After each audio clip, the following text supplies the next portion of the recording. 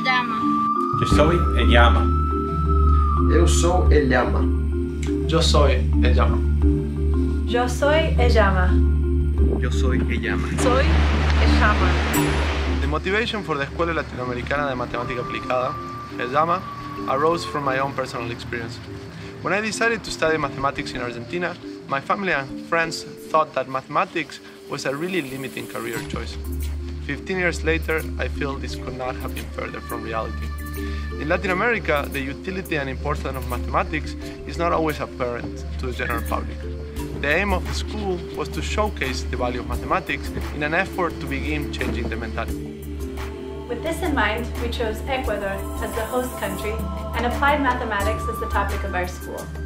Students, who were mostly undergraduate and master's students, came from Ecuador, Mexico, Guatemala, Peru, and Colombia, with varying backgrounds in biology, computer science, engineering, physics, and mathematics. The school, which lasted 2 weeks, consisted of theoretical lectures and laboratory sessions where students could practice coding in different languages and running simulations with real data. The courses and lab sessions took place at Universidad San Francisco de Quito. In order to convey the universality of mathematics, a diverse range of applications were highlighted in the topics of the courses: fluid mechanics, cancer dynamics, control of epidemics, and machine learning.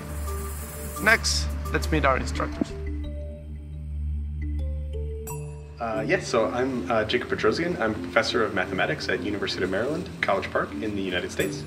My research is in the mathematical analysis of differential equations, usually those arising in fluid mechanics or plasma physics or similar physical situations as this. So the course I'm teaching here is kind of an introduction to mathematical modeling using differential equations. So I introduce mostly mathematical biology examples, both ordinary differential equations and partial differential equations, and show a little bit of how to analyze them by hand and also how to simulate them numerically. And then in the laboratories, they do numerical simulations, they see pictures, and we discuss kind of what the dynamics are. So the emphasis is more on the dynamics than on any particular fine theory point. And I think this is a good place to start learning differential equations, even if you do want to do theory later in life, because you really need to understand the dynamics, and the focus of mathematics and in applied math is understanding really the predictions and the limits of the models and what kind of dynamical behavior you can see from the models. Hi, my name is Doran Levy, and I'm a professor of mathematics at the University of Maryland, College Park. My expertise is in mathematical modeling of biological and medical systems. I am here in Quito to teach a short course on mathematical methods in cancer. We cover a lot of things starting from cancer growth, cancer immunotherapy, cancer evolution, and many other things. Essentially providing tools for everyone to start thinking about how to do research in this area and what kind of questions researchers ask. It has been a great experience, and I hope that everyone likes it.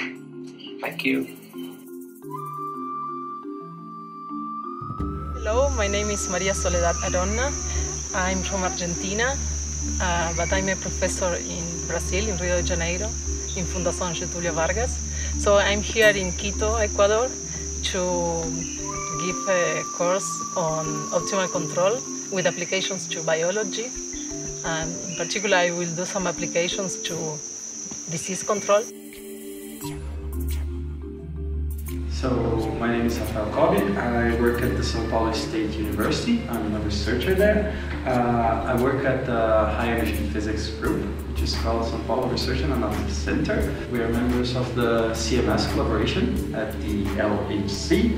And I work doing machine learning analysis on mainly particle physics, high energy particle physics. I'll be giving the course here on Introduction to Machine Learning. So I'm going to talk about the very basic topics on machine learning. So we're going to discuss the idea behind the AI and what actually is being done right now. And during the lab sessions, I asked the students to play a little bit with machine learning tools on data sets. Most of them, they come from the real world, especially the ones that we use at the, they are data from particle collisions, and so they're high energy physics data. And I asked them to do manipulations and maybe try regressions and so on and so forth.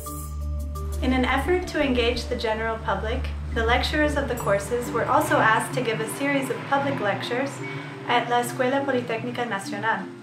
The titles of the lectures were Patterns in Chaos, Vortex Motion in Fluid Mechanics, Mathematical Modeling, the Role of the Immune Response in Leukemia, The Mathematics of Epidemics, Machine Learning, the Industry and the Basic Science. To close the school, we held a panel discussion for students to ask questions about applying to graduate programs around the world and provide them with information regarding broader career opportunities in mathematics. We hope that the experience was beneficial and that there will be similar activities in the region in the future. Somos eLLAMA. Hello, my name is Nicolás Zapata.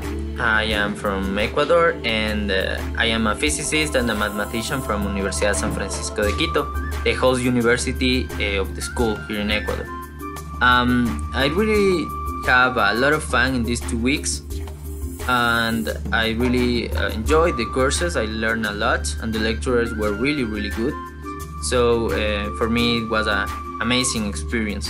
And also I would really like if you continue to do these type of schools here in Ecuador and in Latin America, because in that way we learn of different opportunities for doing our masters and our PhD outside of our countries.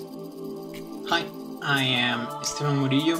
I study mathematics at the EPN in Quito. I attended the first Latin American School for Applied Mathematics. I really enjoyed the experience. I liked the topics that were taught to us, and I met new people who I could collaborate with in the future.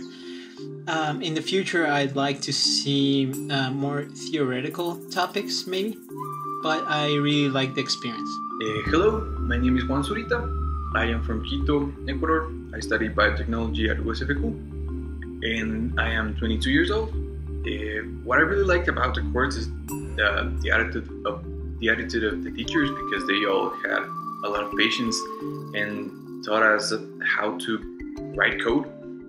And specifically in MATLAB, I do not have so much experience, and they really helped me out.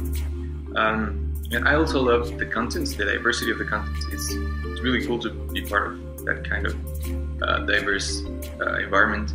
I would really love to see some mathematical models for gene expression, for example, in applications to synthetic biology, or maybe some mathematical physics. Hi, I'm Ivan.